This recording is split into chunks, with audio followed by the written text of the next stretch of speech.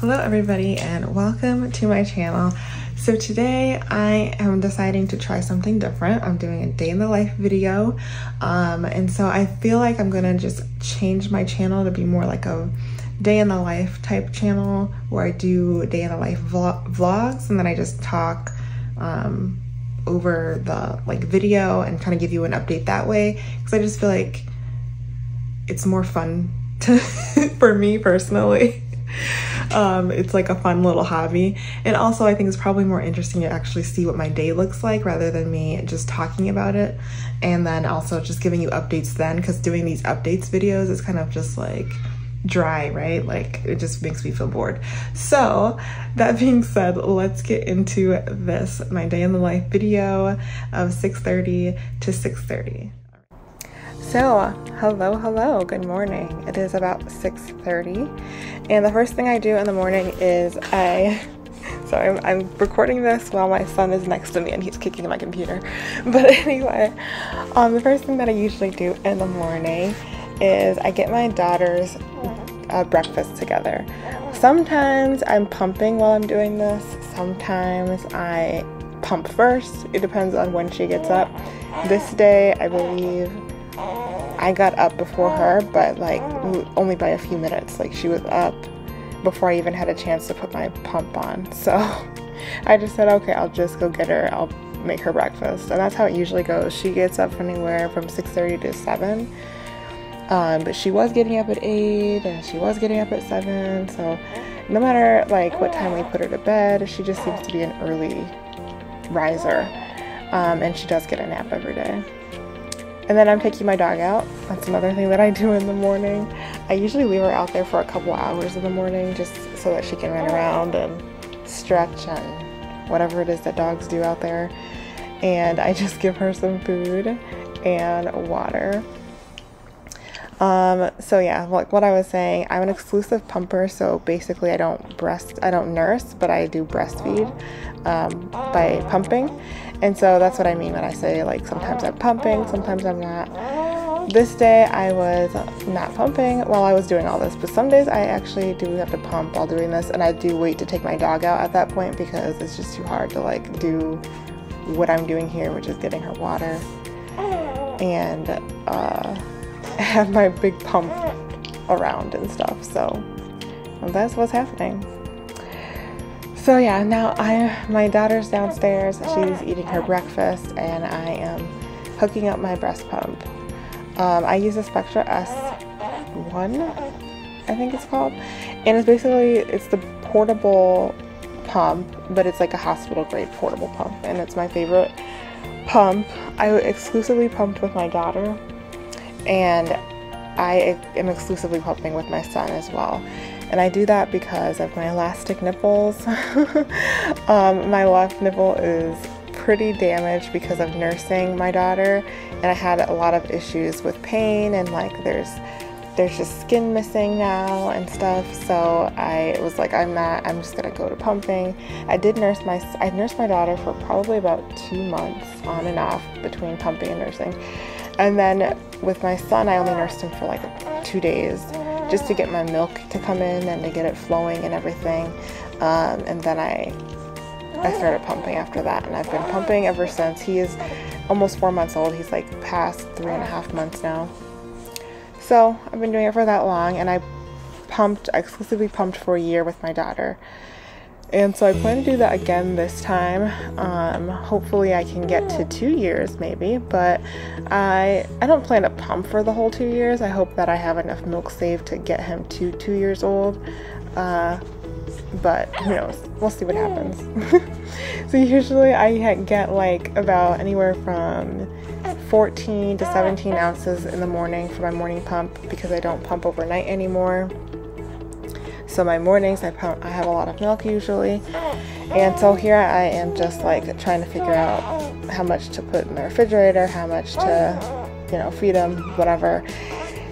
Newborns are always like changing what they need, right? Like as they grow they need more milk, and he drinks probably like in the mornings he drinks 6 ounces.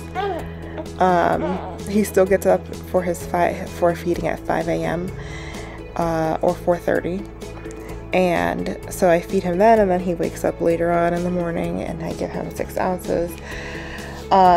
Here I am just like filling up a second bottle because that 5 a.m. feeding I get from the refrigerator, and so I'm just replacing that milk and putting this bottle in the refrigerator. And then the excess milk is going into like a little storage container, like a Medela storage bottle that I have, and I just keep that in the refrigerator for the day, or for a couple days, and then I eventually will freeze that if I don't use it. Because like I said, so he's growing and he drinks more milk as he grows. My daughter, like she only went up to 5 ounces for her feedings, and that sustained her. And with my son, he is like, nope, that's not enough. So I give him 7 ounces at night before he goes to bed, and then 6 ounces in the morning, and yeah, and then 5.5 ounces throughout the day. But I was just showing you right there that like I use coconut oil on my nipple, the one that's damaged from when I nursed my daughter, and I use like a bottle cap sometimes, like a baby bottle cap, to put in my bra so that my nipple doesn't like chafe or rub against the fabric of my bra. So that's basically what I was showing you there. Now I'm getting my breakfast together, and I usually just eat oatmeal in the morning, and my daughter usually eats oatmeal in the morning too with a banana, but I just eat oatmeal. And while I eat, I usually listen to a podcast or a couple podcasts. I listen to a devotion and I listen to a sermon. And I found that those 2 things just really get me in a good mindset to start my day. I started doing that when I was pregnant with my son, because I just, you know, when you're pregnant, like for me, I just get very emotional and cranky and stuff. So it gets me in like, and also I think I told you guys I was talking about my horrible job that I had previously. And I had to get myself in a good mindset to work at that place, and so I started getting into the habit of listening to a devotion and a sermon, and that really helped me to get myself Christ-centered and like my spirit focused on that rather than what's going on in my physical reality, and how to use like the spirit in my physical reality, you know. I'm demonstrating for you how novice I am at day in the life videos because I'm not even in the shot. I'm trying to show you what I do in the morning is very basic. I brush my teeth, I wash my face, I use that Derma E stuff, like vitamin C stuff. It helps my skin like just feel more glowy, I guess. I notice a difference, like I don't look so dead when I wear them. In here I'm just using melanin oil or whatever on my hands while I take out my braids.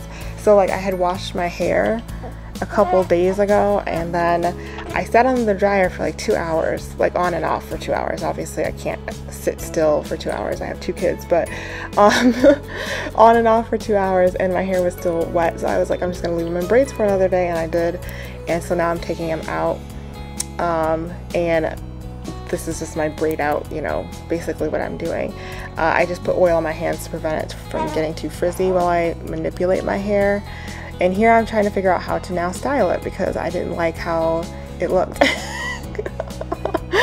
I didn't like day 1 hair, but day 2 it looked really, really cute. But day 1 was like, oh, it's like flat, it's not long enough, like it's like there's shrinkage going on, there's just a lot. So, but I didn't have too much time to deal with it. So I was just like, whatever, I'll just do this and move on with my day. I don't wear makeup most days unless I have clients. And I think I had 1 client this day, but it was a virtual meeting later in my day, and I just was like, I don't want to wear makeup all day long for 1 virtual meeting, so I didn't. And I'm showing you, this is my daughter's play area. I bought her a trampoline for her birthday this year, and I like that spot. I wanted to tell you that I love that book. Okay. And yeah, I spend like about an hour playing with her at her play area before my son gets up, if I can, or I'll sit on the couch and I'll like, bring me a toy, and she'll like come over and, you know, play with me on the couch because I'd be too tired to move. And I'm just straightening up our living room situation. Why I have blankets on my couch is because my daughter's potty training, and I mean, do I need to elaborate on that? And that's one of the reasons why there was no couch like cover on that cushion. Actually, that time she threw up on that cushion cover. That's why I had washed it. But usually when there's no cover on the cushion, it's because I had to wash the cover because she peed on it. So that's always fun times. And here I'm showing you it's time for me to pump again. So I have my Spectra S9 pump that I use throughout the day while I'm doing things because I just don't have the time to sit every single time. I like to use my Spectra S1 in the morning and at night before I go to bed because then I usually have time to sit around, and it's a hospital grade pump, so I just feel like maybe, you know, it'll get more milk out and things like that. Although the Spectra S9 is really good, I actually don't really notice much of a difference, if any difference at all, in the output between the two pumps. So it's a good pump. And if you're asking, well, why don't you use the Cara cups with that? Because I have elastic nipples and it doesn't work for me. I have to use these regular things with the Pump and Pal flanges. So that's what works for me. And I was just showing you that I have cloth wipes. So I use cloth diapers and I use cloth wipes. And I made videos before about my cloth diaper like washing routine. It's basically the same. Changed a little bit, but it's basically the same. And I use cloth wipes now. I didn't use it with my daughter, but I use it with my son because I calculated that I spent over $1,000 on wipes in the time that she was in diapers. And I was like, wow. So I was like, well, let me try cloth wipes, and I love them so much. They're so much better than disposable wipes. Like, I only have to use 1 or 2 to get his butt clean, and then it's cleaner than it would have been with, you know, regular wipes, because I've used like regular wipes on him and you have to end up using like 5 or 6. With these I only use 2, and then I get to wash them and reuse them, so I'm saving so much money because I'm not constantly buying wipes. And it's so easy. I mean, I use it on my daughter if she has like an accident as well. So yeah, I'm saving lots of money. My daughter's moving the camera. So I was checking my emails for work. If you don't know, I have a private practice. I'm a therapist. I should have probably started with that maybe. I don't know. I'm a therapist. And I also have a PhD in industrial organizational psychology. And I guess I kind of use that in the fact that I am an entrepreneur, but realistically, I don't use it in the terms of like working for somebody. So anyways, I was showing you that like at night, I use a cooler for that 5 a.m. bottle because I'm not going all the way downstairs to pick up a bottle out of the refrigerator. So I keep that bottle in a cooler overnight. I use it on him at 5 a.m. and then I unload it in the morning. I unload like ice packs and put them in the freezer. But here I'm just preparing to go to the park. So after I do all this, I go back to checking on some work stuff. I think I had to send some emails that day. And then I just started packing up for the park. So you saw me pack up some cloth wipes, some cloth diapers. I am putting sunscreen on everybody, including myself. That's a mineral sunscreen that I put on my face and on my son because I don't want to put the regular sunscreen on him yet. He's just a baby, but a newborn. So I want to let you enjoy this. The sounds of the park, I just love it. The sounds of kids playing and just the outdoors, it's beautiful.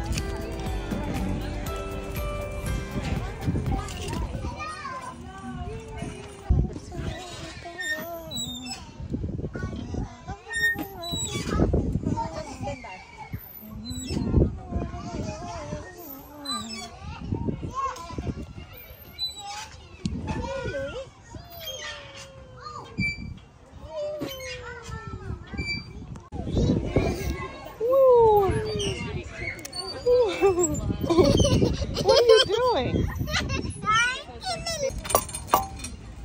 I'm gonna sit down. Okay, so usually we go to the park every day for about an hour, If we can't get to the park, we'll go to the library, or we'll go to like a play area, like an indoor play area if it's raining or something. Sometimes we'll just stay home if I don't feel like going anywhere really. And here I'm just getting everybody some lunch. This is the most chaotic part of my day, honestly, because getting back from the park, usually I have to put my daughter on the potty, wash her hands, give her lunch, her milk, get myself hydrated, pump, feed my son, change his diaper, and eat lunch for myself as well. All at the same time, all at once. It's a lot. So that day it wasn't that stressful, but a lot of times it's like chaos. Oh, so I was talking to you guys about my cloth wipes and cloth diapers. So I calculated that I had saved over $2,000 cloth diapering with my daughter when she was in diapers. And so this time around, I anticipate that we'll save around $4,000 because I didn't have to buy any new diapers for him because I used my daughter's old diapers, and I have cloth wipes now, so I won't be doing that. So that's another $1,000 right there. So I think that we'll probably save around $4,000, but that was before inflation. I did those calculations before inflation. So it's probably even more now that we'll be saving. So yeah, if you think that cloth diapering or cloth wipes is gross or hard or whatever, it's really not that hard. It's not hard at all. Like, it's not hard.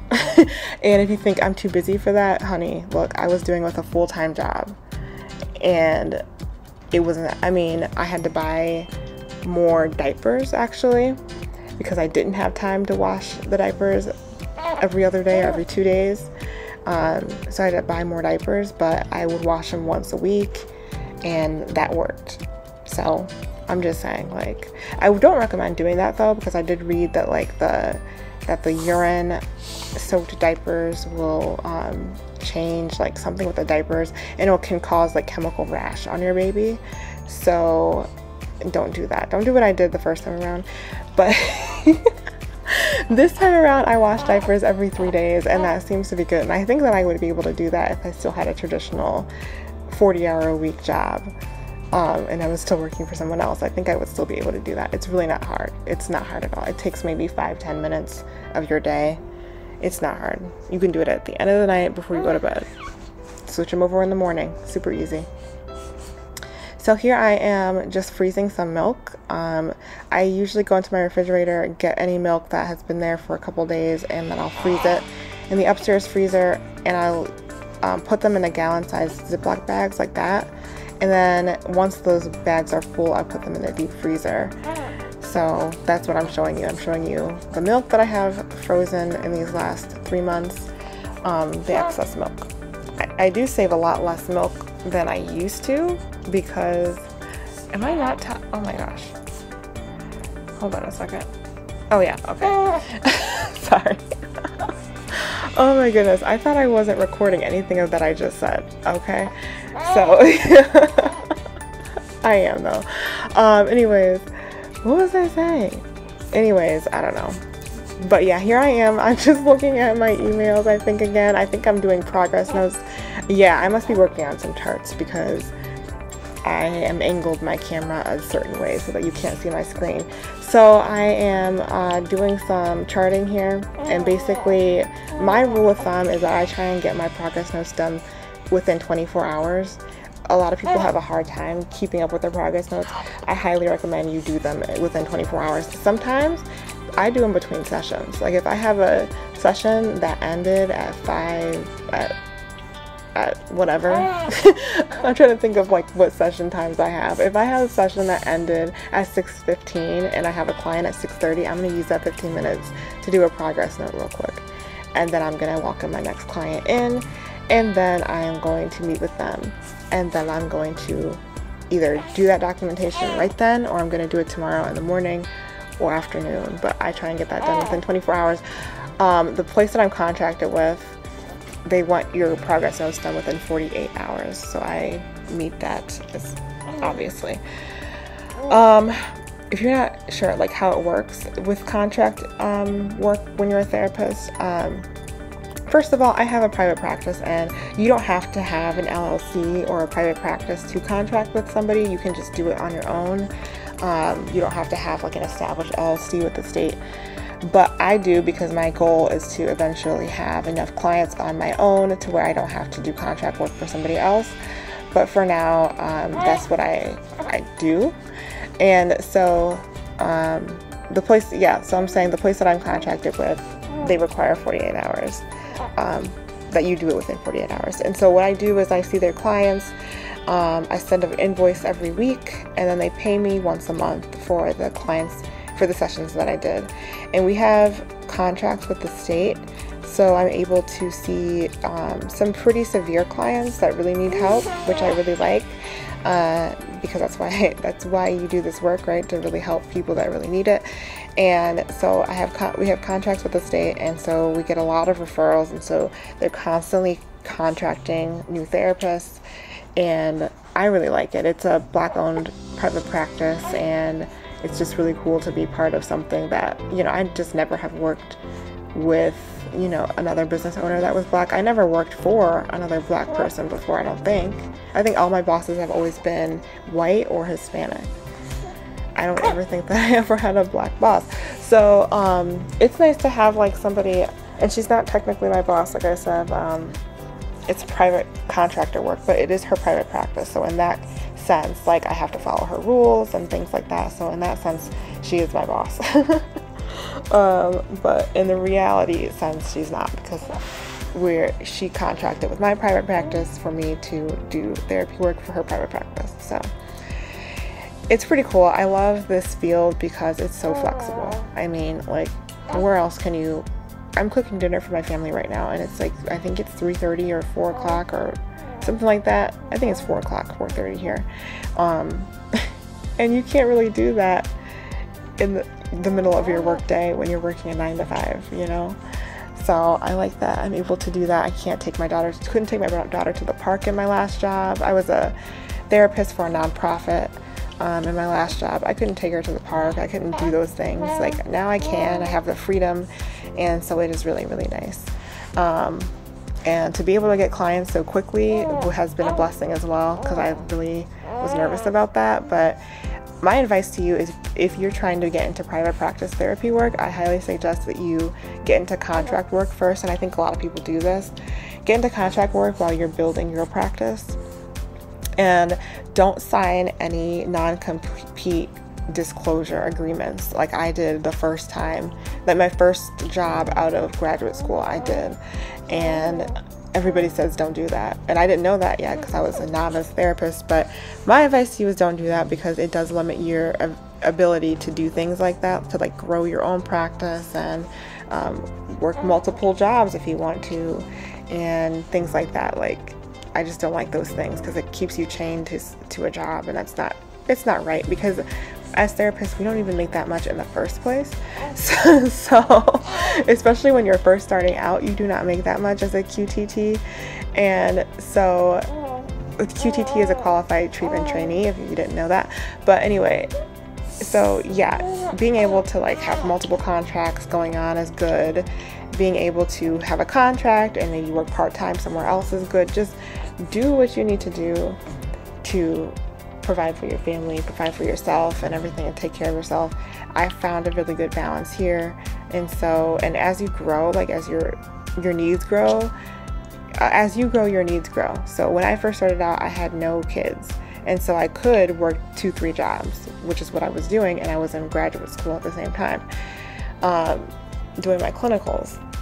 But now I'm like, heck no, I'm not doing that. So I just have this contract and I'm focusing on growing my private practice. And that is good enough for me right now. So here I made some steaks and green beans and potatoes. And now I have a therapy session. Hope you enjoyed this video. Bye.